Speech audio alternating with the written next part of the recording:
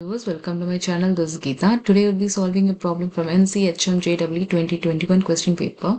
A man buys an article for 20% less than its value and sells it for 20% more than its value.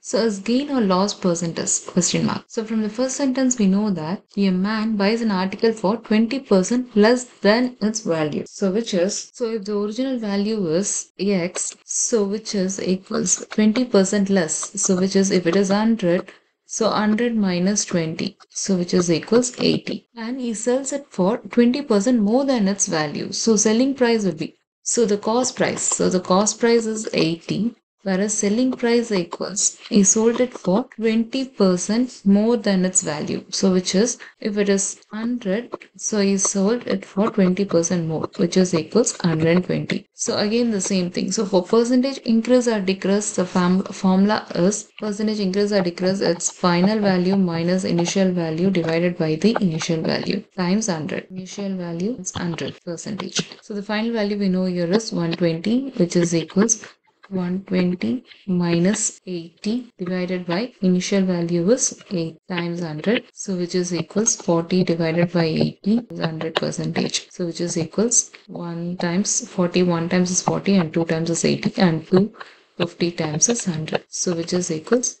50% profit. Okay, both are same. So this gain or loss percentage is 50% profit. Thanks for watching. If you have any doubts, please let me know in the comments.